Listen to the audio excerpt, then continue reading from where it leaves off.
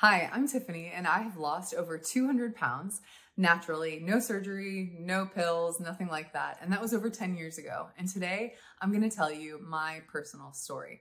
Now, it's always cool to look at influencers and see their tips or their tricks or their exercise moves, but being able to hear where someone has come from and what their history is, I find to be so meaningful. And so today I'm going to share that with you. Now, I'm only 36 years old and I was overweight for a very good portion of my life, so my story is a little long. So this is going to be part one of a 3-part series. So I hope that if you enjoy this, that you will click on that subscribe button and you will join us back for part 2 and 3. So for me, I really can't ever remember a time in my childhood where I wasn't overweight. All of my kind of memories through elementary school, middle school, high school, I was always the biggest girl pretty much in my class that I knew. And like probably many people, I have a lot of memories of kids, saying things, whether it was about my legs or my weight or whatever. And those things get just burned into your subconscious. But I really just kind of accepted that that was always going to be who I was because I never really knew anything different. And I had a really supportive family. They definitely were not amazing at teaching me nutritional knowledge, but they never made me feel bad or ashamed about my weight. And so honestly, I didn't even really realize that it was that big of a problem, in elementary school, other than the fact that kids would make fun of me. But as I started to get into, high school, I became more aware of that my weight really was an issue because all of a sudden I couldn't shop at any of the same stores that any of my friends were shopping at. And as I got into my 20s, I started to really see it was playing a drastic effect. Like I couldn't get on an airplane without having to use a seatbelt extender, or I couldn't ride on roller coaster rides that my friends were riding on because I didn't know if the lap bar was going to fit all the way. As you get into your early 20s, you start to think about the future, and I was starting to see how my weight was really going to be impacting my future. Specifically, my job was, going to require me to be doing a lot of physical things, a lot of traveling. And I started to see how the fact that, I was like begging and praying that no one would have to be in the seat next to me on an airplane, not just because it's a little uncomfortable for anyone, but because I was thinking, I'm going to be so squished. I'm going to be spilling over into their seat. They're not going to want to sit by me. And I wasn't able to, get around quickly with the other people who were on my team. I couldn't walk up hills, without being super winded. Every time someone would invite me to go out to eat, I specifically remember going to an Olive Garden and kind of noticing that the chairs at the Olive Garden had arms on them and just thinking, oh man, like they're going to squeeze me. Like my thighs are going to be squeezed in these things, and just praying that anytime I sat down in a chair that it wouldn't break, because there were moments where I would sit down in metal chairs and they would be a little wobbly. And I just remember thinking like, man, this shouldn't be so at age 23. And as I started to look forward into the future of what would my life one day look like with kids? First of all, am I ever going to have kids if I'm this unhealthy? And if I do, what sort of, role model am I going to be for them? And am I going to have to constantly be making excuses of why I can't do various things like ride on roller coasters with them or chase them or coach their sports or something like that because of my weight? Am I going to be hiding from pictures because I'm embarrassed of what I look like? And I didn't want that. Now, I wish I could say that those were the reasons that I actually started my weight loss journey, but they really weren't. It was just that moment where a friend asked me, hey, my friends and family are going to do this like Thanksgiving weight loss challenge, and we're all going to put in $20, and whoever, wins the most amount of weight by percentage at the end of this, 2 or 3 month period, they're going to take away the cash. And at the time I was super poor and I was like, yeah, I'll kick all your skinny little butts, right? I thought I've got tons of weight to lose, so why not? But I remember stepping on the scale. I needed to know the number because we had to send in, what was our beginning number of this weight loss challenge. And it was 352 pounds. And I remember just thinking, I guess that's a lot. And, that was just who I was. My weight was just always creeping up. I was wearing a size 26, 28 jean, and even that was beginning to get tight. But I said yes to this challenge. And in my mind, I think I really just thought I'm going to do it for these, 12 weeks or whatever it was, and I'm going to win, and that's going to be it.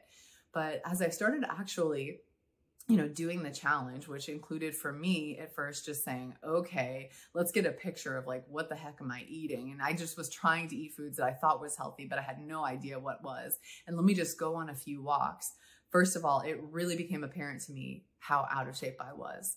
I remember The first time I tried to do the elliptical machine for 5 minutes, it wasn't possible. And I was 23 years old. And it was a wake-up call, because I think sometimes we have in our mind like, oh yeah, I could run a mile if I really had to. And then you try and you get 30 seconds in and you're like, I'm going to have a heart attack. And that was me.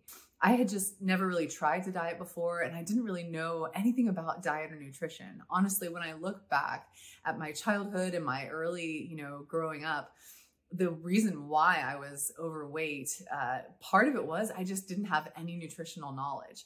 Like, yes, I knew that, chips were a worse choice nutritionally than an apple, but I had no idea that when I would go to, out to a restaurant at Chili's, that me having, 3 Cokes and some chips and salsa and some chicken fingers and fries, was easily putting probably a $3,000 calorie price, on that. I had no idea. I didn't know that when I was getting my Starbucks Frappuccinos in the morning, that those were like 600 to 700 calories. And I was treating that as a drink. So definitely part of where that weight came from was just a lack of nutritional understanding. But the other part of it for me was I had a really rocky relationship with my family. So I didn't have a great relationship with my parents growing up. They were kind of in and out of my life. And there was just, my life was very tumultuous. I never really knew what to expect from day to day. And so food for me as a child really was kind of like the only thing in my life that I could control and that I could kind of look to and say like, this is going to be stable for me. So even if, the day was crazy and my family was going nuts and, I was feeling all of these hard emotions, I knew that a number 4 at McDonald's was going to taste really good, right? Or I knew that my favorite waffles with, tons of syrup and butter and whipped cream, I knew that was going to taste good. And food just became this source of comfort for me and this source of like familiarity and stability for me, particularly eating out. Like if I could go and eat out, that's what my family kind of did for fun. If I could eat out, that was like, oh, okay, things are good. That was like our way and my way of like pampering myself. And so in college, even though I had like zero money, if things were going bad and crazy, I would still find a way to go out and, get that value meal from Wendy's or get that Starbucks, because that was the way to make myself feel like things are okay. Things are going to be okay. And if you know anything about eating out a lot, eating out brings with it a lot of calories. And so I was ingesting thousands of calories at every meal because I didn't have the nutritional knowledge, but then also I was using this food as a crutch or a means of self-medicating all of the feelings and the tumultuousness that was going on in my life.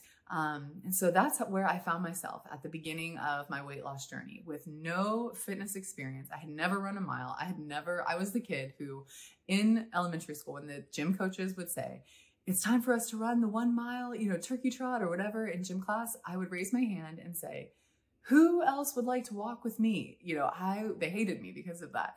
And so I had no fitness experience. I had no nutritional knowledge. I had never lost weight before. And yet here I am 13 years later, after having lost over 200 pounds, still living a healthy lifestyle.